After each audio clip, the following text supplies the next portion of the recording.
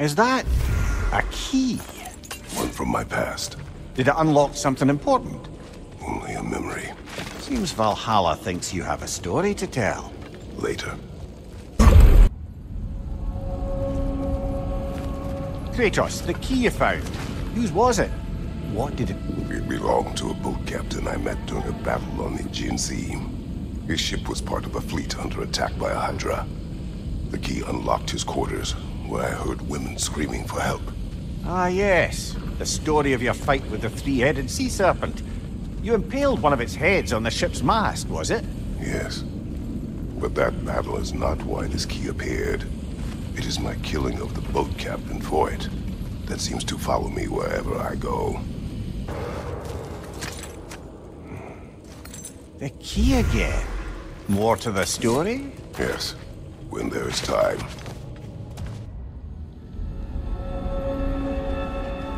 Kratos, about this boat captain. If you needed his key to save others, why does it seem to bother you? Your actions in this case seem justified. The captain was swallowed by the Hydra before I was able to kill it.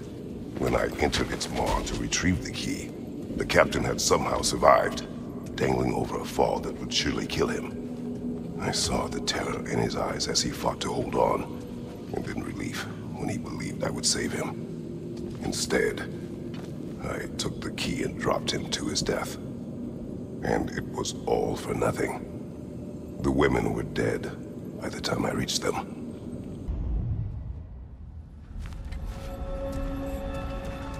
Brother, you've told me many times of mortals you killed when in the god's service. What is it about this boat captain? It would have cost me nothing to show him mercy. His life was in my hands.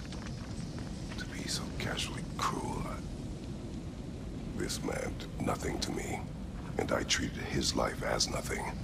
He was not a god who'd manipulated me nor bound me in service.